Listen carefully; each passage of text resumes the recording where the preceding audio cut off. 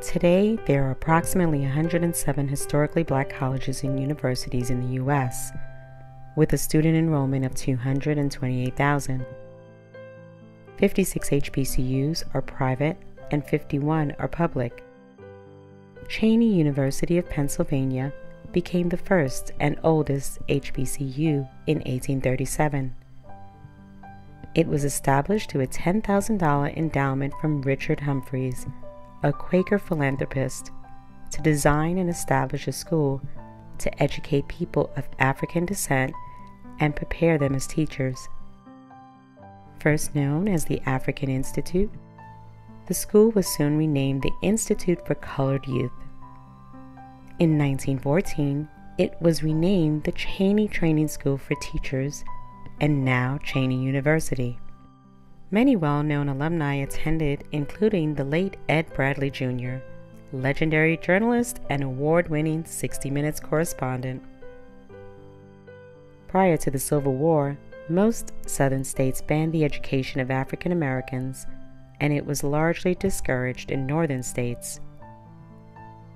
This resulted in only 4 institutions of higher learning for African Americans: Cheyney University, 1837, University of the District of Columbia, 1851, Lincoln University, 1854, and Wilberforce University, 1856.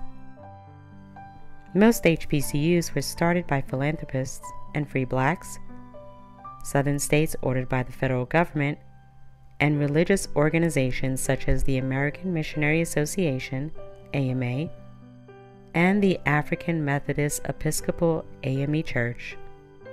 According to U.S. News ranking system in 2021, the top 10 HBCUs in descending order are: number 10, Fisk University. Notable alumni include W.E.B. Du Bois and Ida B. Wells.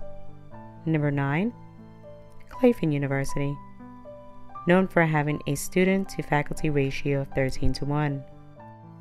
Tied for the next spots, we have Florida A&M. Well-known alumni include Wimbledon champ Althea Gibson and Atlanta Mayor Keisha Lance Bottoms.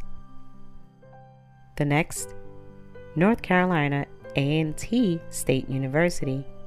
Notable alumni include American NASA astronaut and physicist Ronald McNair and the Reverend Jesse Jackson.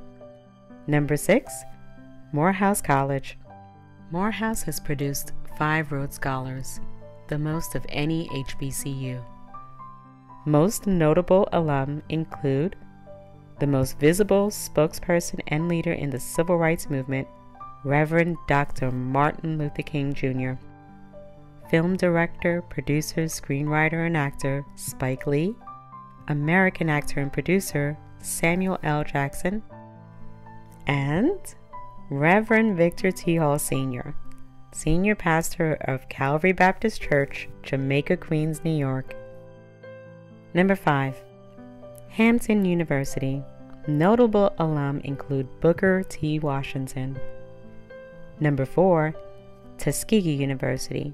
Founded by Booker T. Washington, instructional home of scientist George Washington Carver, and also known for producing the Tuskegee Airmen. Number 3, Xavier University of Louisiana, the #1 producer of African American medical students, including former U.S. Surgeon General Regina Benjamin.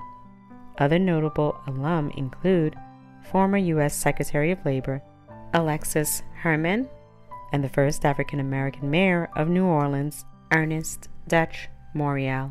Number 2, Howard University, HU, you know, home of the country's first black-owned public television station, WHUT, and notable alumni Paul Laurence Dunbar, Chadwick Boseman, Wakanda Forever, and the first female African American and Asian American Vice President of the United States of America, Kamala Harris.